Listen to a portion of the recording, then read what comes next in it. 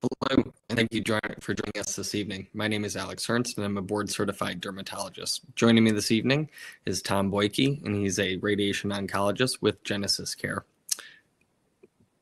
So, new skin cancer diagnoses outpace all other skin cancers combined.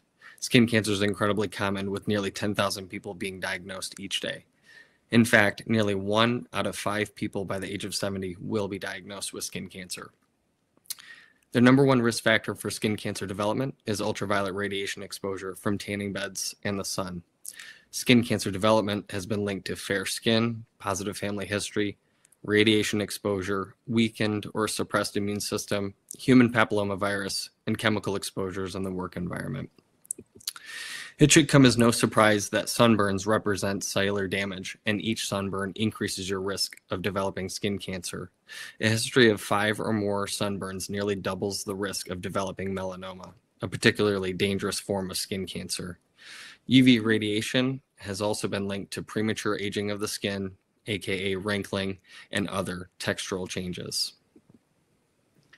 As Dr. Ernst points out, sun exposure is the number one preventable risk factor for the development of skin cancer. There are things you can do. Seek shade when you're outside. Wear protective clothing.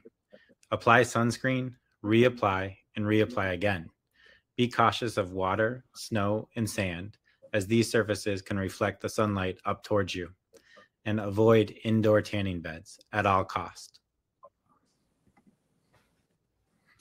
So prevention of skin cancer and skin cancer awareness is key. It is recommended that you perform regular skin exams. You may need the assistance of a mirror and/or a person that you trust to evaluate the areas on your body that are not easily seen, such as the back and the back of your scalp.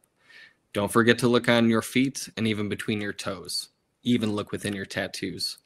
It's also helpful to keep a record of your spots using home photos and notify your dermatologist or primary care provider if you notice any changes.